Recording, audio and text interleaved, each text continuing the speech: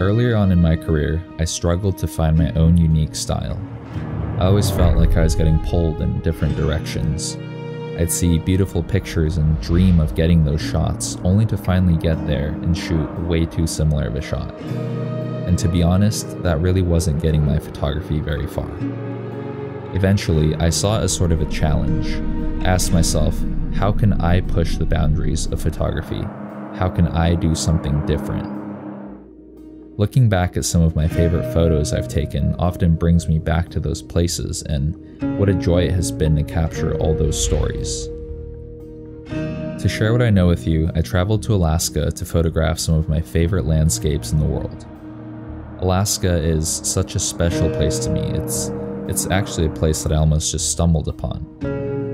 I was itching to just go somewhere where I could take some time off and be alone and find peace. What I ended up finding was a land of hundreds of glaciers, thousands of lakes and rivers, a place that can feel desolate, magnificent, and overwhelming, all at the same time. Alaska is one of the most challenging and unforgiving places in the world, but that's also what makes it one of my favorite places. For this trip, it was important that the kit I was working with was light, compact, and very travel-friendly because we were going to be moving around so much.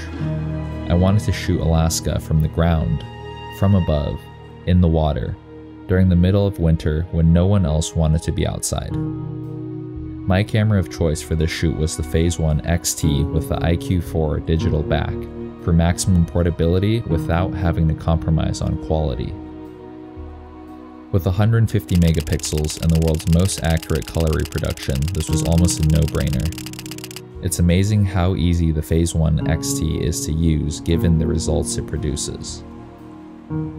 No other photographer has the exact same experience as you getting that shot from start to finish, and that's why the journey is just as important as the hero shot. Shoot new things, shoot old things, enjoy capturing the moments, enjoy being in the moment.